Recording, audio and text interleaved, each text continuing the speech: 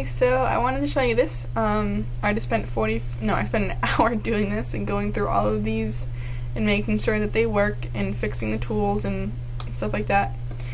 And I wanted to show you how this works. So this software is called CamWorks and SolidWorks.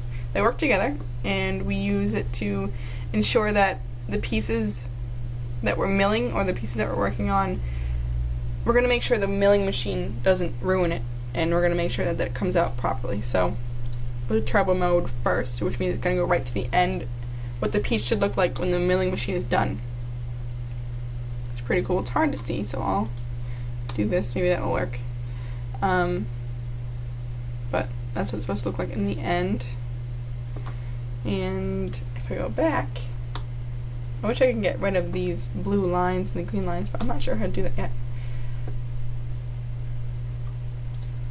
I can do it so it goes through each tool path. So first it's going to do little divots, then it's going to bore, then it's going to pocket out these slots. Then the next little tool is going to come in and make sure the edges are nice and even. It uses a smaller tool, as you can see. Another bore and another pocket. Same thing over there.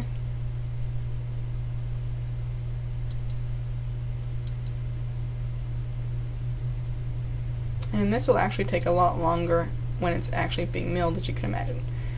But there you go. Isn't that awesome? And so this is what it's supposed to look just like this when it comes out of the milling machine.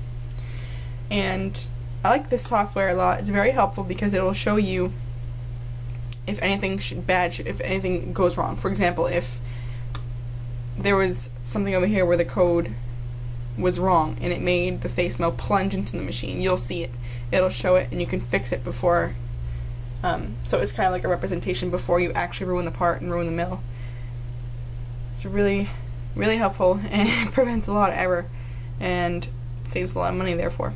But I figured I'd show you because this is something that I love doing. This is what I want to do. I want to be, I love working with SolidWorks stuff. So, okay. I wanted to show you that really quick, and I hope you found it cool because I think it's amazing.